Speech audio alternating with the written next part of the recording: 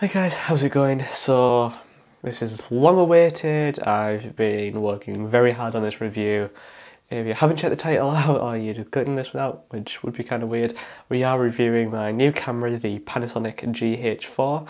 Specifically, this is the R variant. It's the slightly different version of the GH4 that they brought out for Europe only, which featured built-in vlog and unlimited recording time. For those elsewhere in the world, specifically the US, I know you had to do an update to get the anamorphic, the vlog and all that stuff. Well, this camera, you could also do that to the GH4 that was already out in the UK and Europe, but you also have this variant, which is the one I've got, as in Europe it replaced the original GH4. It's no different, except it does have one slight difference, which you won't be noticing because I'm using a lavalier microphone running to a wireless system which is plugged into the camera. So this is also a nice little kind of test of the preamps. From what I've heard so far, it sounds pretty decent, definitely better than my previous camera, the Nikon D5100, which I do actually have here. The preamps in this camera weren't great. I would use it for scratch audio only, however I would be happy as I am right now to use the GH4's preamps and mic input for production stuff. On small stuff like this, on reviews, on talking head stuff, I wouldn't mind. It's always better to go to an audio recorder, but sometimes you don't always have that option. So during this review we're going to be looking at a lot of different little tests. I've compiled loads of footage over the past 3 months since I got the camera, and I'm going to kind of just talk about the camera now and fit that in where appropriate. I know what I've shot, so I'm going to try and steer the review through that footage. However, I'm generally just going to talk about my thoughts and impressions on the camera and kind of cut a lot of it over the top, because a lot of it's kind of B-rolly stuff, and when there is specific tests, some of them I already do have talking in, so obviously I'll shut up for those, and for other tests I will make note of those as well, of course.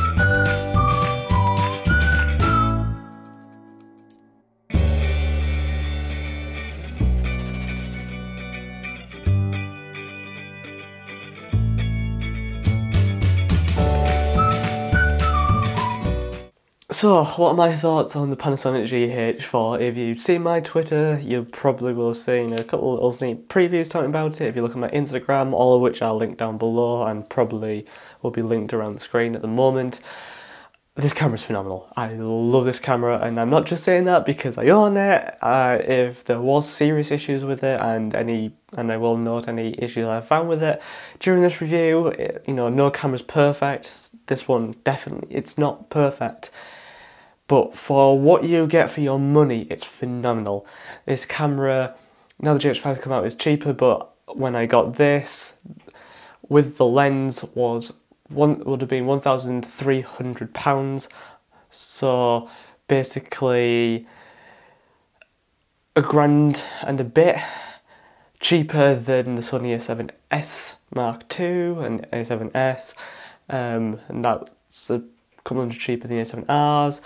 The closest competitor that I can see in a similar price range that achieves, you know, the 4K video, all this kind of stuff, at time of release, are not released, or before pre-GH5 and pre some of the cameras that have been coming out over the past couple of months.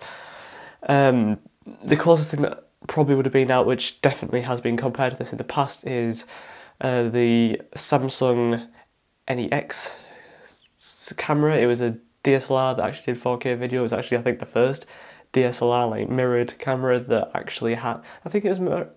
I'm fairly certain it had a mirror. I remember hearing it had a mirror. I didn't really look into it a lot because the image out of it wasn't really there, and I definitely much prefer the GH4. I've been wanting this camera, honestly, pretty much since its release back in 2015.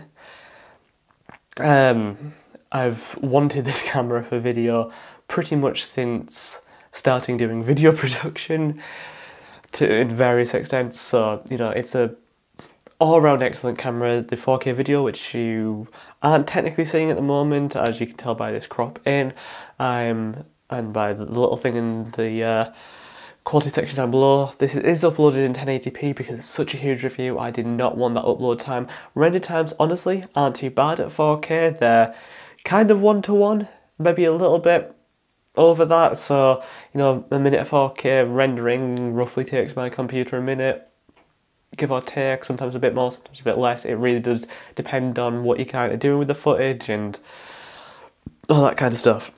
But the upload times, you know, UK, we have pretty decent download speeds on broadband, but the upload speeds in homes at least usually aren't great. I think we get about 6 up, which isn't bad. Like, it could be a hell of a lot worse, but it's not ideal for trying to upload a 30+ minute 4K review of a camera. So 4K obviously does have its uses outside of just native 4K. As you can see in this review, as I've done a few times, as you'll see in some of the footage over the past few videos that have been coming out over the past 3 months, 4 months since I got this camera, you can crop in. Please do excuse my cold, by the way. I have no idea how I've still got a cold when it's been 15+ degrees for most of the past week, but okay.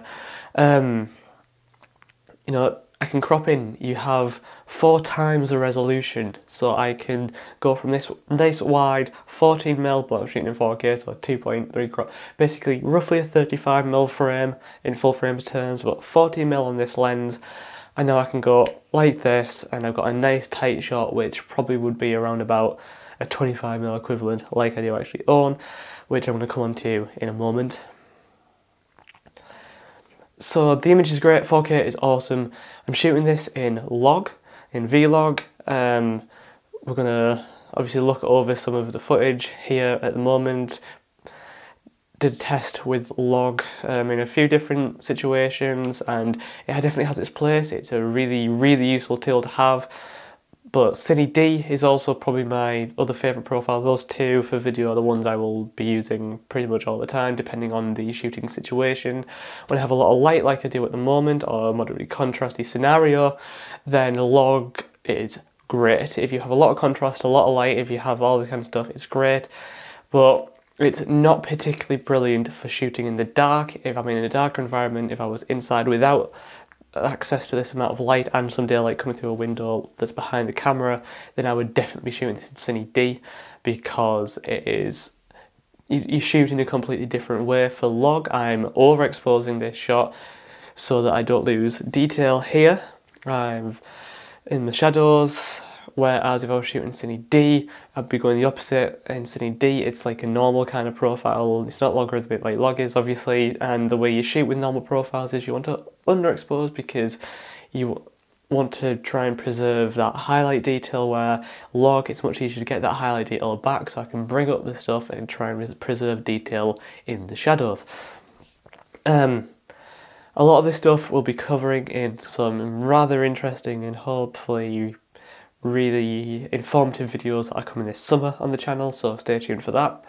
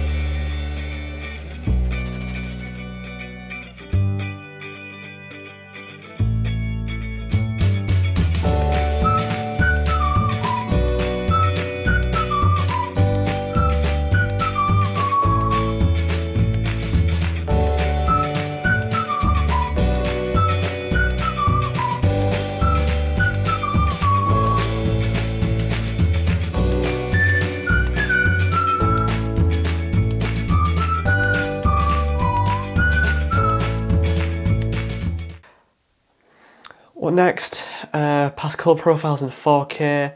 Generally just the image as a whole is stunning. The 96 frames per second in 1080 at overcrank is gorgeous. Here's some shots I've got of that, of course. It's really wonderful having some decent slow-mo. The only slow-mo I've had to this point is on my phone, which is 720p, 120 frames a second, which isn't bad, but on your phone you can't zoom in. You zoom in at 720p, you're just losing so much detail. This I can stick lenses on, I can zoom, I can get nice solid full HD, gradable vlog if I wanted to, slow-mo, which is nice. Of course the GH5 now has that at 180, which would be awesome, but you know, I got this before that came out, which isn't an issue. This is still a great camera for those who own a GH4 right now. If you're wanting to upgrade to a GH5, I wouldn't say don't. However, only do so if some of its features are necessary to your workflow. It really isn't going to produce significantly better stuff. It's not going to handle much differently.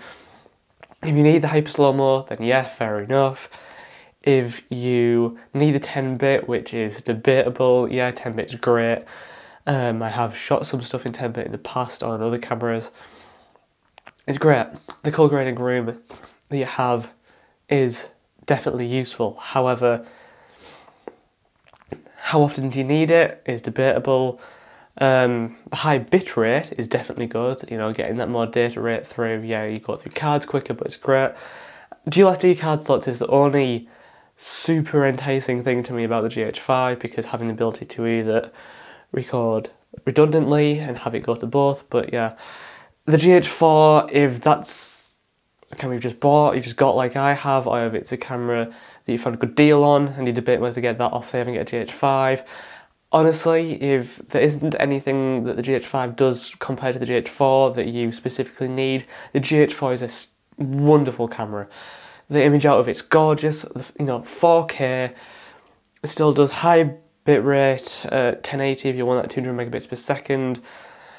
It's got log, it's got unlimited recording times now if you get the GH4R, and it's got such a usable body. It's like, I can go into the menus and the menus are simple, they're not like Sony's menus. I've tried Sony Alpha series cameras before and the menus are a mess. The menus are easy to navigate, you can navigate with your finger because it's got a full touchscreen, unlike I think it's in a lot of the Nikon bodies that are coming out now, they're only partial touchscreens and all this kind of stuff. You know, this camera costs almost a fifth of Canon's flagship 1DX Mark II, which my uncle owns, and honestly, in a lot of areas, this keeps up or beats it. In my opinion, at least, it's, you know, it's got the 4K codec that it uses is better. It shoots DCI 4K, and what I have seen is a better codec. The 4K photo, yeah, so does the 1DX has that. The 1DX also weighs a damn ton. It's a huge camera that you need huge lenses for. I'm using a 14 to 140mm kit lens at the moment. And that gives me, when shooting in 4K with the crop, essentially a 35-ish to 300mm lens equivalent in a lens that's this big. It's tiny. I was showing Joe, obviously you've seen before on the channel, I showed that to Joe the other day and he was just blown away by how small these lenses are. Just take a look at how small the 25mm prime is. You know, it's absolutely tiny, and the size of it definitely makes it so much more fun to use. You know, I currently have it all rigged out, as you might have seen on my Instagram, or I'm going to put that photo here. But you can also go small and compact and handheld with it, and it's such a usable system. And you know, you can get some bigger lenses for it, and you can get some awesome stuff like the Vedra mini primes that I'm definitely be investing in a few years time. Those Vedra Cine primes, they're cinema primes designed specifically for Micro Four Thirds, and I think that like, everything I've seen from those is just awesome. They design the small cinema primes, whereas normally like these huge great things, but the tiny little things They can just fit, like, they're bigger than the kit lens and that lens, but in relative terms are tiny. It's just such a mobile system. You know, you can have all this rig stuff and kit it out and have it in a big bag, or if you want to go travelling, you can crush it all down into a small little bag as well, which it's just such a versatile system. You know, it's a DSLR size and styled camera, but it's still not huge. It's definitely it isn't significantly different in size to my Nikon D50-100 here. You know, I've put them side by side and it isn't significantly different. It's slightly different shape, so it's different size in that sense, but you know, in physical size, as in taking up space in bags and stuff, you know, it's similar to a mid/entry range DSLR, and that just makes it so powerful and so portable that you can pretty much do anything with this system. Come on, by the way. Right, you can do the honours. Start off. I want you to get the coffee. Ooh, it has instant moisture pump technology. You're welcome. Whatever that means. Lord knows. Right, I'm gonna stick it on the back What was I about to do? Oh my god, where is my baby powder gone? Essential. That's what I used to bake. Because I'm a cheap hoe. Oh, I can't find it! Oh well. No one needs to bake. Everyone needs to bake. And the joint in my eyes. I'll put it up a bit more, I think, in this spot. You look uncomfortable already. I'm fine. He's loving his life. Where did the idea to even do makeup to test a camera come from? I can't actually remember specifically why makeup, but Because he's curious. Are you confused about your gender? I'm not, no. I won't assume your gender. I just hit myself. That was karma. No, it's Am I more... in frame? Mostly, yeah. Hello. Oh my god. But basically, because this is a new camera, I just wanted to push it and Oh well. just wanted to see what it does. Okay. What do you mean what it does? Oh! Oh no! Oh, just blend it in, blend it in. Blend it in. Blending fixes everything. It does. Are you kidding? Right. Do what? He's like, I'm gonna fit, it's okay. He's like, there's too many things around my eye. I really hate things by my eyes. Right, just look this way. And just... Can we do your eye makeup then? Jesus. No, Yep. it's the bottom of his eyes he doesn't like. It's like we went to see Rocky Horror. Oh, the best! I took him, it was me. I was the influence. And she went to put like, it was just eyeliner, wasn't it? Yeah, and it I was cried it meant to all put off in like pencil. 5 minutes. And no, it was before I'd finished. I just went, right, well I'm just going to smudge that in and smudge some under the other eye because it's not... You're not going to be rocking eyeliner, sweetie. Yeah. Oh my god. He actually does. Highlights are my favourite part! I'm so excited, I love highlighter. I have 54 minutes of 4K footage. That's Your gonna be lips look fun. so pretty. Do you want to kiss me on the cheek? Oh, While it's still wet? Yeah, I really do do. it. Cause That's my favourite thing to do. I know, because he likes it when I do it because it makes a good imprint. It's funny. It's funny. It's been... Has it made a good imprint? It has. Are you proud now? Yeah. I think like the sides of your guys' faces is like... There we go. Sorry, my hat like does hit you in the head. It's okay. This is really weird. Is it in focus?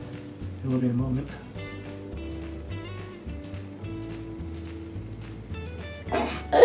Thumbnail! It actually That is. is a thumbnail. Wait, let's do like a couple of pose for thumbnail.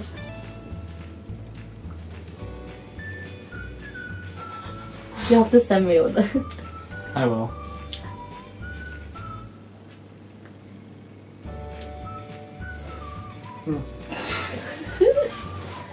Well, on that rather bizarre note, that's just trying to close. It's like... Yeah, it looks so pretty.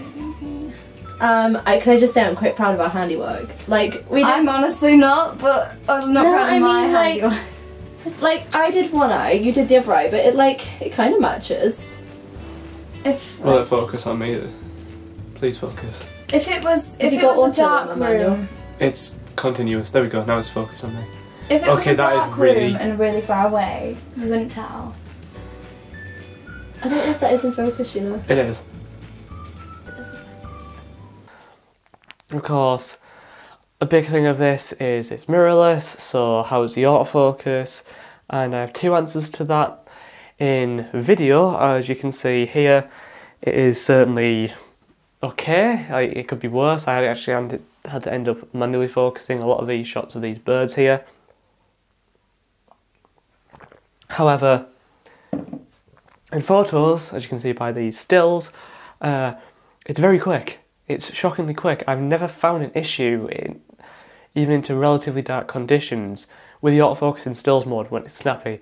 In video mode, it's definitely a bit slow. That's designed that way to get smoother focus, so it looks like someone's pulling focus. I think that's a good feature. No, I'm manually focusing this because I'm only at f3.5 on this lens. My depth of field isn't too bad. I can move forward and back a little bit and stay in focus, but the continuous isn't bad. Like, the GH4 is getting slated as this got slated, but it's a contrast AF.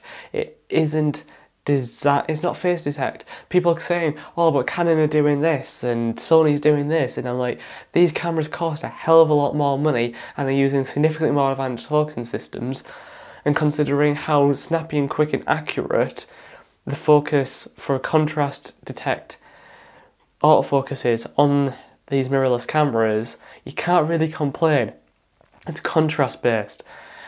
You know, I've seen people shooting in flat profiles with very little contrast between them and a background and saying, oh, why is it not locking on? Because there isn't much contrast. Yeah, I know we don't always get that option, but from what I've seen, shooting in something like Cine D, which is certainly still fairly flat and colour gradable, but nowhere near as flat as this log,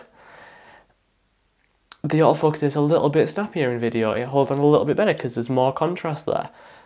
To the camera, there isn't much contrast. When you have this flat image, I've noticed there is a bit of a difference. But overall, the focusing's great. It's in stills mode, it's way quicker than my DSLR was. It's instant. I've never seen it miss a beat at all. And in video, you know, it could be worse. Like, honestly, it could be a lot worse. It's not that razor fast, but you don't always want razor fast in video. You don't want to be recording, then it just goes onto focus. You want it to be, you know, focused smoothly, like someone's pulling focus. And I want to say, manually focusing on this system with the Panasonic lenses, fly-by-wire, it's definitely not as good as a true manual, proper manual focus where you're moving it. To counter this, what I am going to be investing in for my kind of pro level lenses that I want is going to be the 12-40, 41-50 and 7-14mm 2.8 lenses from Olympus, because these, while they are fly-by-wire focusing systems, when you're manually focusing, they have hard stops at the end with measurements telling you where it's focusing on. So while it is fly-by-wire, it isn't impacted by speed, and it does have locks. So repeatable focusing is definitely a lot easier on those lenses. Plus they're sharp as hell, and at 2.8 they're nice and quick. So those are definitely lenses that I would probably recommend if you're doing video with Micro Four Thirds over Panasonic's lenses, because you know you want that repeatable focus, which is definitely difficult with this fly-by-wire system. It's definitely not impossible if you practice with it, but it's certainly not as easy as it is with proper markings and hard stops and repeatable focus rings. So there is that.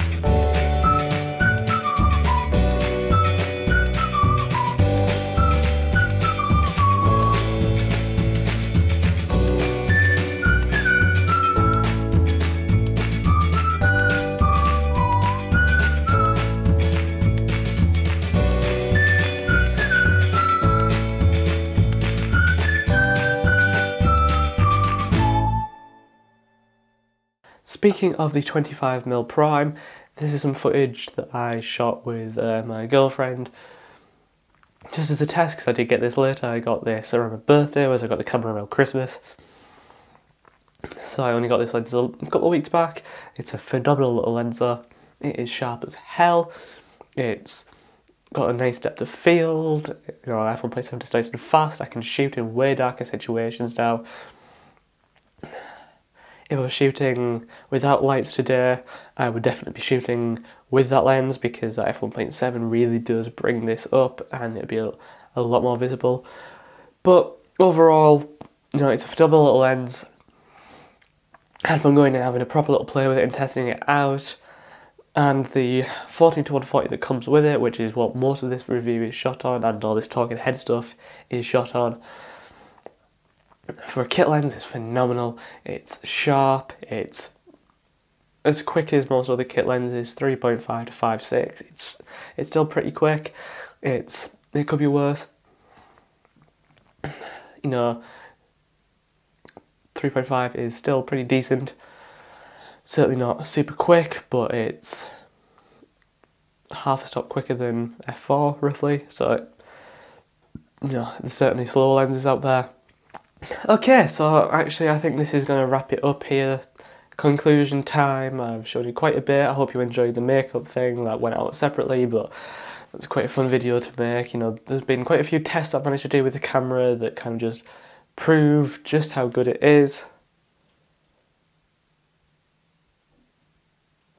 You know, it produces gorgeous footage, it's easy to use, the menu system's great, the touchscreen's great, you know, be able to touch autofocus, all the features that make Micro Four Thirds systems excellent are in this. This is definitely one of the best Micro Four Thirds, if not the best, bar maybe OMD and, you know, the new GH5 and the OMD EM1 Mark II.